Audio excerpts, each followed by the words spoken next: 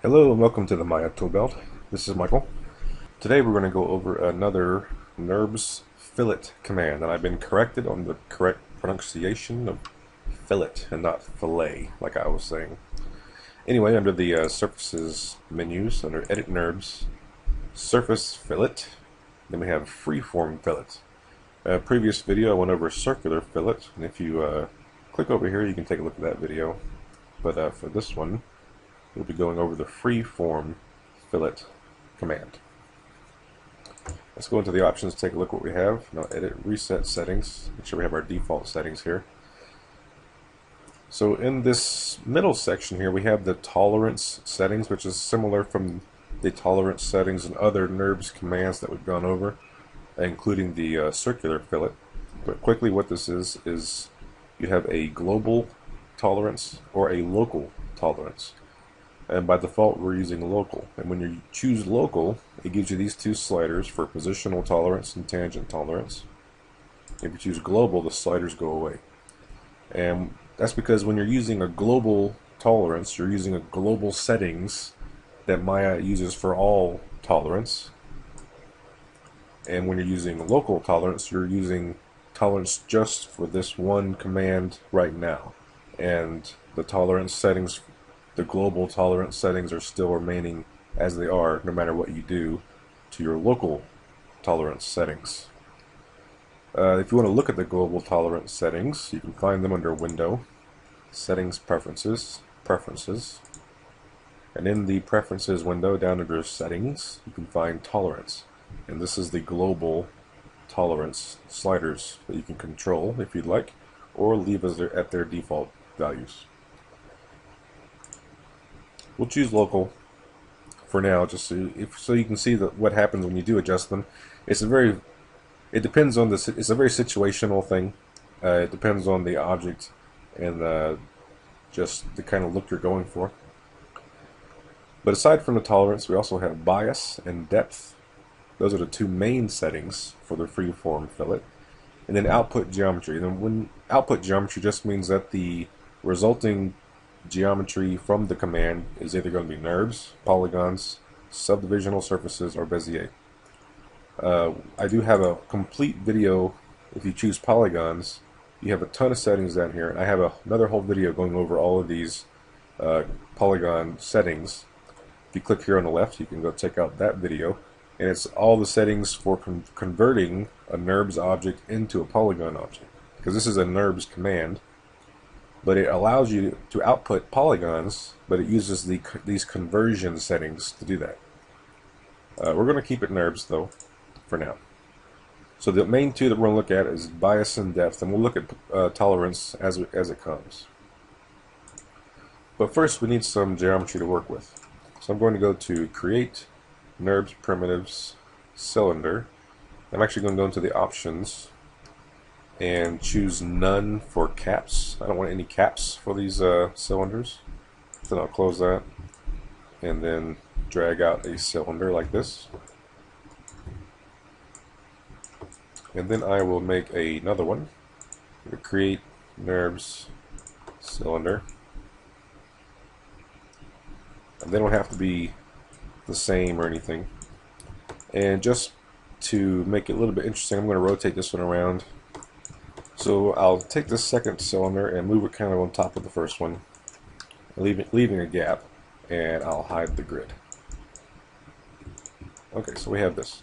What a fillet does is it kind of blends the surface between two objects and creates a kind of in-between surface. So the way you get this to work, you right-click on one of your objects and choose isoparm. Click here and kind of select this isoparm down here. I'll right click on my other cylinder, select isoparm, hold shift, and select that isoparm. Go to Edit NURBS, Surface Fillet, Freeform Fillet. And now you can see what happened here is I got a very twisted shape. And I did that on purpose just to make sure that whenever you did this, if you had this result and you're wondering why, it's because of the seam on my cylinders. If you know much about NURBS geometry, they all have a seam. So you see this line here is a little bit thicker the cylinder. Hopefully you can tell. If you're working in your own version of Maya, hopefully you can look at that in your own screen and see it. And so the seam on this one is over here, and the seam on this one is over here on the opposite side. Because I rotated the cylinder, the seams are in different places, and those seams are very important. And I have a video right over here you can click. It has it talking about the move seam command, which is you can find under Edit NURBS move seam. So you can move that seam on an object and kind of fix these twists that you find. And if I rotate this object, thinking like, oh, I'll just fix it by rotating it, that does work. You can see as I get the seam close to where the other seam is, that twist goes away. Although you can see if I select the geometry, it's still, you can see how that these two seams are kind of trying to meet each other. Let me turn on wireframe on shaded. Here we go. So you can see the thick lines on the two cylinders, and then the thick line on the fillet is trying to match where those seams are. So as I rotate this cylinder and I get the seams to more line up, you can see how it kind of straightens the geometry out. And I have very simple cylinders here. If you're dealing with a much more complex shape, you might have to use that move seam command to get the seams to match more cleanly for your fillet.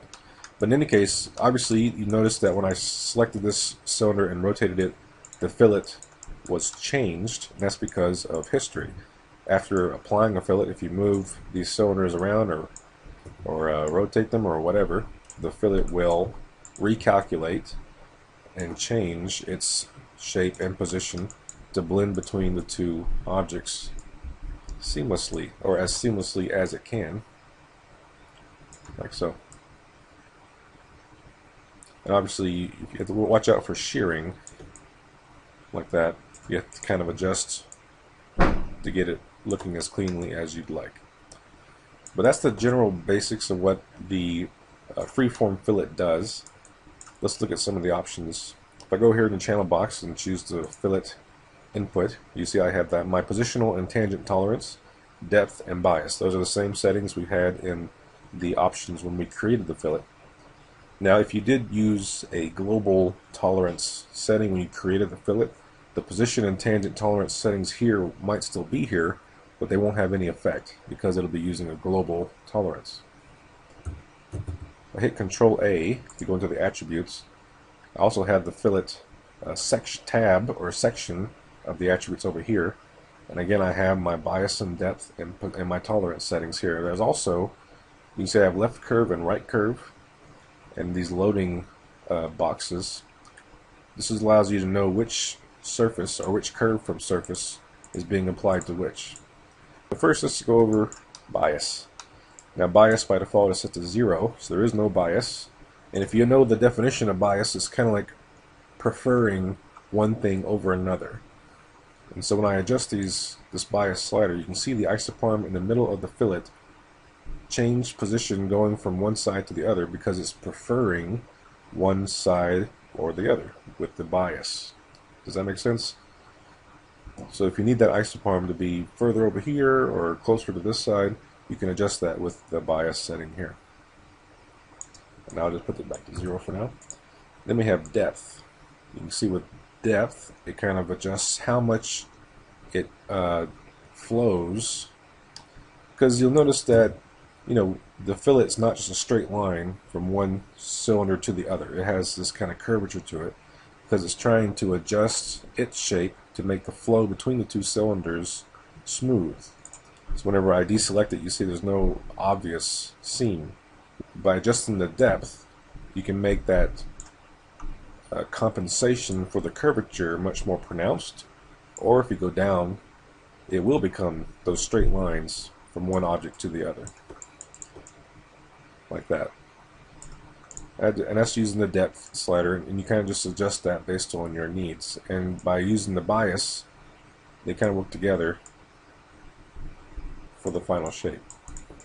So you could get something like this if you wanted. And again, with history, you can kind of push and pull these things around to see what happens. So it's pretty cool. And then the tolerance sliders, again, it's just a matter of kind of adjusting these, and in my case, the results are very subtle, if even perceptible at all, just because I'm dealing with pretty simple shapes.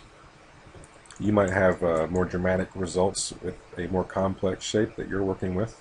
Let's go back to the channel box here for a minute and choose Show Manipulator. I don't have anything to show, although under Inputs, you have the Filat Input here, but then below that you also have Curve from Surface 1 and 2.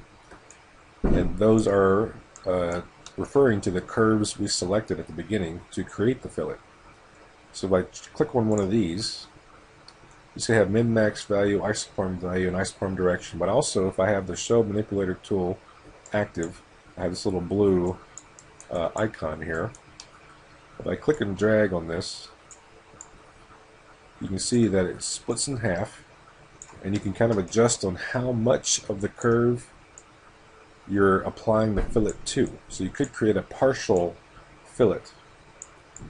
You can see what I'm adjusting here. If I look in the channel box, are my min and max values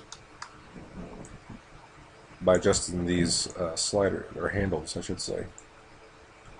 And you get some interesting shapes. This is all because of the depth and bias settings. You can go back up here and adjust these.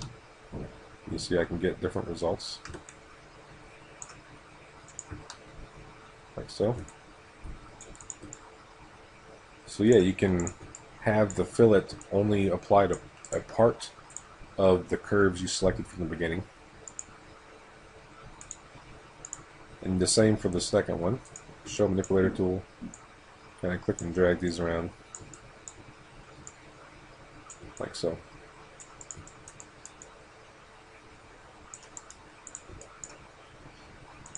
And that's min and max values. You can adjust these by hand over here in the channel box as well.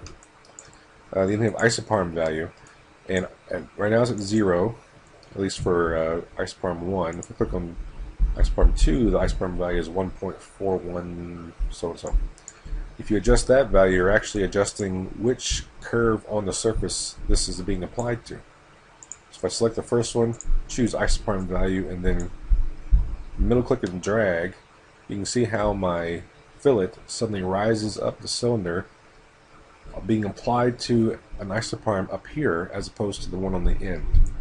So you don't necessarily have to have the fillet connect to the very end of the surface. It can connect somewhere in the middle.